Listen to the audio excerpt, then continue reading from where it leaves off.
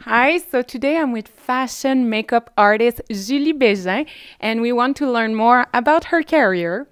So, hi, Julie. Hello? So, what or who inspired you to become a makeup artist?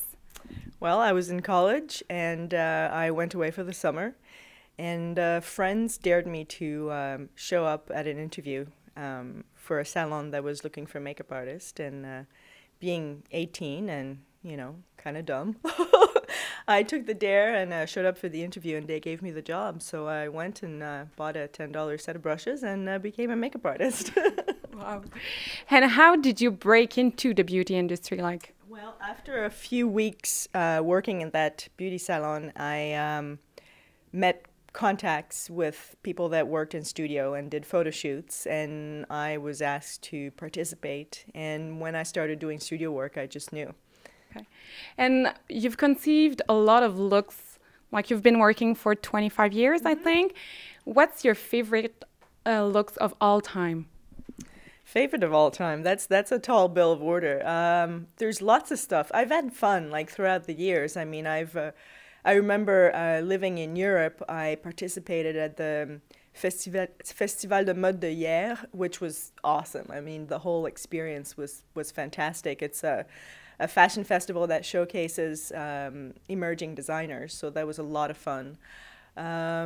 And then a lot of the editorial work that I've done over the years was really stimulating. And more recently, I've worked on the creation of a Cirque du Soleil show called OVO, one of their new shows, and that was a blast too. And how do you get your inspiration? Where do you look for inspiration?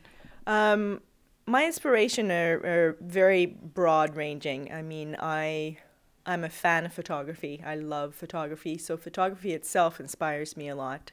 I love contemporary art. A lot of artists like Anthony Gormley, which I adore. Painters like Bacon, Freud. I mean, contemporary art is definitely a huge inspiration. Architecture, I'm a fan of architecture as well, and nature, especially for color coordination. I think that nature is a great source of inspiration. So flowers, birds. Yeah, yeah, leaves, earth.